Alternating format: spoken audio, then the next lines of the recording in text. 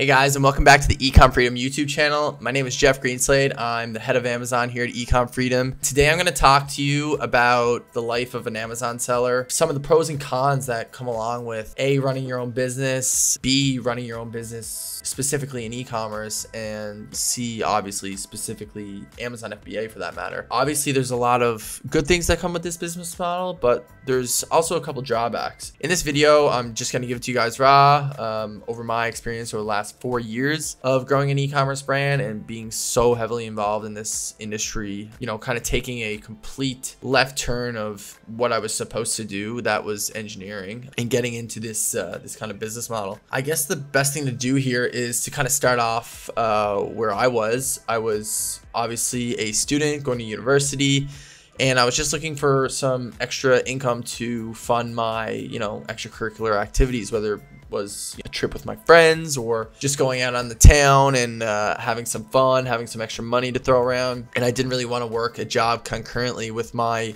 university, right? Because it was just a big time investment, very hard program. So I didn't have very much time. So anyway, I got into Amazon in about 2018, and that's when e-commerce was very turbulent and very new.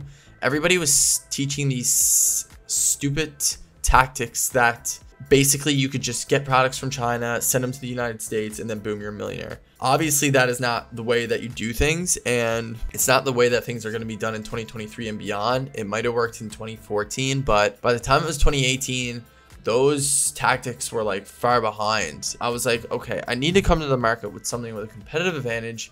I obviously need to give the customer a reason to purchase my product over the competitor. Anyway, long story short, I did that for my first few products, but the tweaks were not big, right? Like there was no patents, trademarks, any of that kind of stuff involved. And that came later, is when I realized that, okay, I need a bigger moat. I need a bigger barrier to separate me from my competition. So that's when, very complex logistics with suppliers got involved, actually got into the development phase of products as opposed to just smacking my label on a product and sending it overseas. Which, by the way, guys, we are really stressing product research and development in the Ecom Freedom course now. It is not private label as it once was. We are going very much towards, showing students the development phase of products, getting into different molds, really working with suppliers to make sure you're coming to the market with a competitive advantage, going over different tooling processes that are going to allow you to kind of introduce these products and concepts, right? Over the years of doing Amazon FBA and Shopify and just the whole compass of e-commerce, it's allowed me to do several things.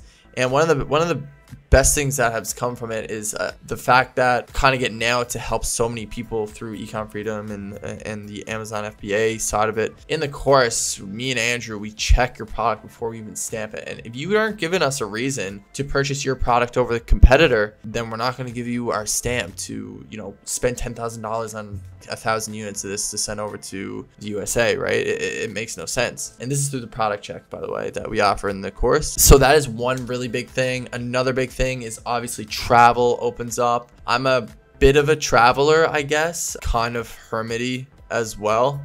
I really like being in my own space and like kind of doing my own thing. Like I can wake up when I want, which is nice. The time you get back when you have your own business is crazy.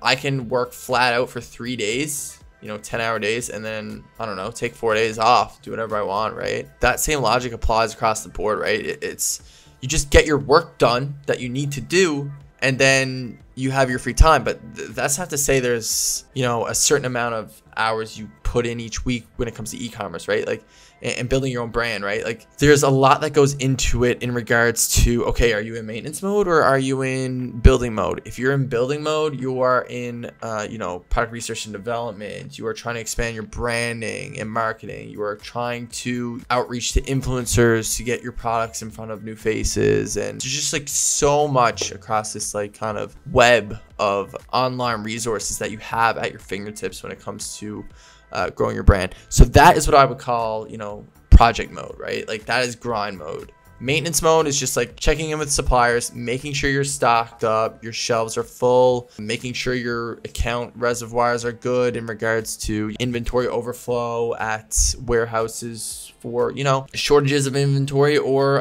excess inventory, right? Obviously, the time that it freed up was amazing for that regard. It gave me location independence. I moved out to the west coast of Canada, where I grew up on the east coast, which I've absolutely loved it out here ever since. It's super, super nice out here. Like I said, I'm a bit of a hermit, so if it's a really crappy day, it's really nice to just kind of get up, make myself a coffee, maybe go downstairs to the coffee shop or chill on my computer and get my work done here, and, you know, kind of go to the gym whenever I want, right? So that's like the biggest thing for me. However, there are cons to this industry.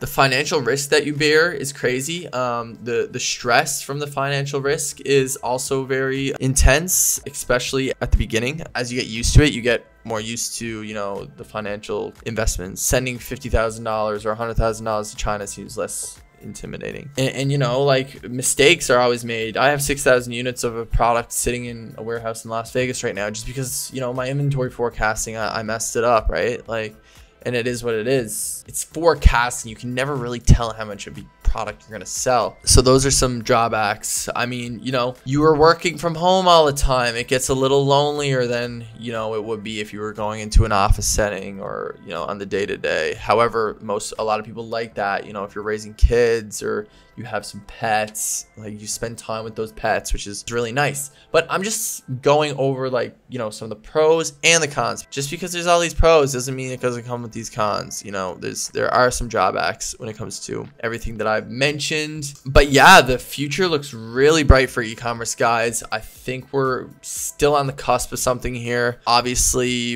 when it comes to 2023, we need to move on and get into product research and development as opposed to just product research. All this white label, private label stuff is gonna be in the past now, and people are gonna have to get really, really creative. So if you guys like getting creative like me, feel free to check out the free Amazon starter pack that we have in the link of this video. You can also check out the free Amazon FBA free trial that is in the link of this video. And, you know, if you like the free trial, guys, come check us out in the course. I'm one of the mentors there alongside Andrew Hoffman. We give our best to help out the students in the course. Obviously, one of the biggest assets is our product check service. Like I said, there's no way I'm stamping somebody's product unless I can really see that it's going to do good on the market. And, you know, you're giving me a reason that a customer will buy your product over the one that's on the market with 1,000 reviews, right? And that's assuming it's in that domain, right? A lot of times we're going to work back from a customer avatar. We're going to build a product around a customer. If you like what you see here, guys, give us a like, give us a thumbs up,